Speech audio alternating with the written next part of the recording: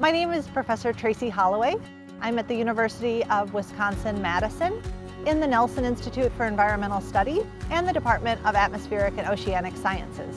My background is computer modeling of the atmosphere, and I'm especially interested in how these advanced computer models can help us make decisions about energy use. And when we're thinking about climate goals, what we're really thinking about is how much global warming can we deal with as a planet.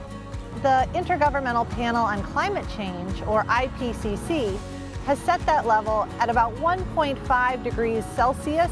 In 2019, MG&E announced a plan for net zero carbon emissions by 2050. MG&E asked us to conduct an independent analysis of the net zero carbon plan. We really came in as independent analysts. This is what we do in science. Science is all about taking a critical eye and using the best available information to solve a problem. We looked at computer model results from around the world that were published as part of a report from the IPCC. What do those computer models tell us that countries like the US have to do between now and 2050 to limit climate change? And what we found is that all of the models showed that significant carbon reductions were necessary. But the rate of those carbon reductions and the 2050 endpoint was right in line with what MG&E had already planned.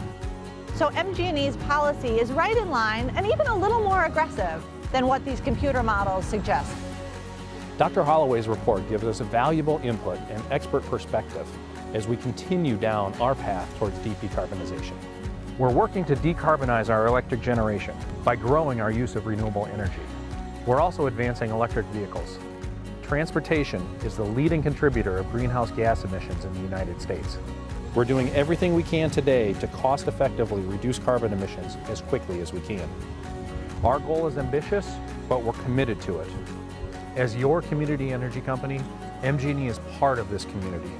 We have a responsibility to those we serve, and we're making decisions every day to achieve our sustainability goals and to meet the needs of our customers and communities who rely on us.